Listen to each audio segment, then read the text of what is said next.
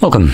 In front of me is a OPPO A60, and today I'll show you how you can enable and also set up your portable hotspot.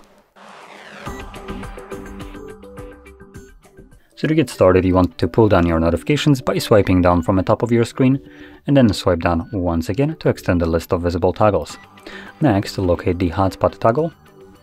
I did press on something by mistake. Let's try that again.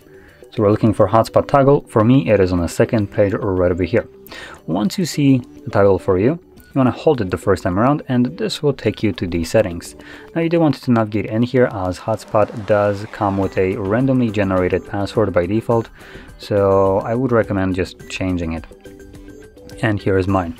So I'm going to remove this one. Now your new password will need to have at least 8 characters in length. That can be letters or numbers. And that's really the only thing that I recommend changing. From here, click on Save, and close this, and then find the toggle once more, and simply tap on it to enable it. Now, once you're done with your hotspot, you can then tap on the toggle once again to turn it off. Now, hotspot will consume more of your phone's battery, so when you're not using it, there is no reason for it to be running in the background. Now, with that being said, if you found this video helpful, don't forget to hit like, subscribe, and thanks for watching.